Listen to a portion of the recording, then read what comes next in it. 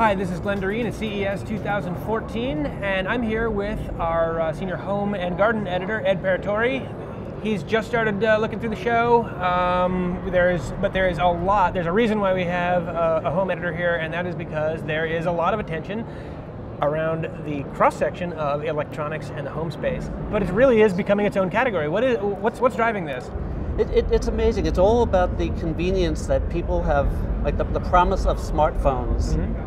That app after app is changing people's lives, and people want to use the phone to simplify every part of their lives. And one of the parts is just controlling things in their home. And we're talking about things, everything from door locks to the main water supply of your house, to your thermostat, to your to the lighting. There's lighting. There are even oddball things like toothbrushes and toilet bowls that are the butt of jokes. And no pun intended, right? Yeah. Yep. So what's interesting about this is that I think at first a lot of this stuff was greeted by consumers with a bit of an eye roll, like, oh, very much in the same of the smart refrigerator. Oh, great! I need my refrigerator to have a screen on it, and it felt like a novelty, but. In my experience, I'm starting to see companies like Lowe's, like AT&T getting into this, providing services. You had mentioned before Staples is selling some of this stuff, yes. Right? So that to me tells me that it's no longer some sort of novelty or joke anymore. This is really becoming its own thing. Right? It sounds like a product idea that has gotten legs, and but there is a side of it that seems like technology for its own sake. Mm-hmm. Just because the technology is there to control various devices in the home. Got it. And smartphones are the way to it.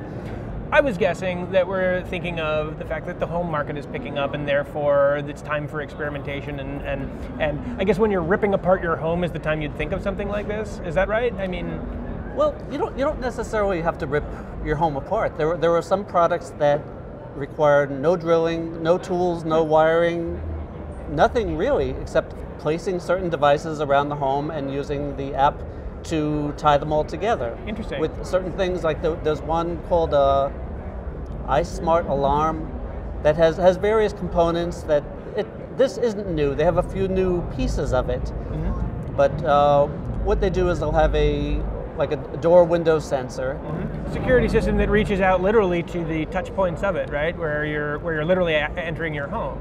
And not necessarily the security of it. Like they'll also have one that you can plug things into, say like various lights, mm-hmm. and control when they go on and off, or you'll know whether they're on and off. And if you're a real control freak, you can be at work and tell your kids, hey, you have on too many lights. I imagine my father would love that. Well, at least when I was living with him, my father would have loved this. Turn off the lights, close the fridge. It can't close the fridge yet, can it? Well, we did see some fridges that went through our labs testing, mm-hmm. where a fridge that would prompt you if someone had left the door open. Ah, interesting. So, which that one seems like a really good benefit. Yeah. And you're not wasting the energy, right? Sure. Another one we saw, again, this is not at CES. This is something that is a few months old. Mm-hmm. A dryer that will send you a text to say, hey, the outtake is clogged. Huh. There's too much dust in there.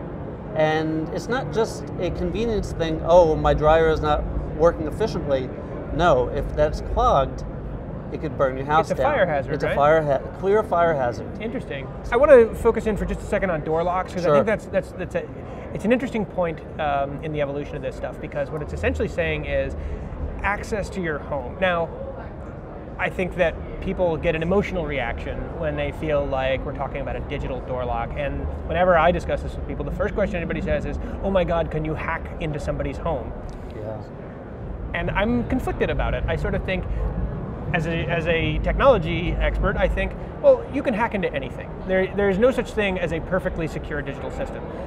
But most people have a window right next to their door lock as well, and a brick serves is probably a lot easier than going through the code. Yeah. I don't know. What's your take on it? This is the security to people's homes, and it's moving in this direction of a phone-activated lock. It's one of those things that, there's a side to me that thinks, oh yeah, this is very convenient, it's helpful, but there's another part that tells me through the years, with any technology, there was a good side, there was a bad side. There were people who use it for good, there were people who use it for evil. What I've started to see around the show is that it's not just major door lock manufacturers. They are getting into it. The Schlage, the Kwikset, the Yale. They're producing these digital locks, but I'm starting to see small little startups getting into the door lock business, and I think that is. I'm not sure what to think of it. We haven't gotten any of these in our labs, but yes. But it's a weird thing that this would be the province of small startups. Let me wait till they're around a few years. That's a good point. And test them out on other people's houses. Especially with a door lock. I think that a lot of these people are getting their cue from Nest probably, right? Because they were a small startup company and, for better or for worse. They're booming. They're booming right now. And I think that people smell money and they say, if the thermostat could be reinvented, maybe the door lock could be reinvented. But reinvention isn't always necessarily a great thing, especially when it comes to the security of your home. Right. You're never punished for keeping an open mind about this type of stuff as well, as we've noticed, right? Like every once in a while somebody comes along, and like you said, Microsoft and Apple were once startup companies, so maybe they do have the next big thing in door locks, but we'll obviously have to see. We'll stick a lock picker and a hacker on them at the same time and see what happens. We probably will.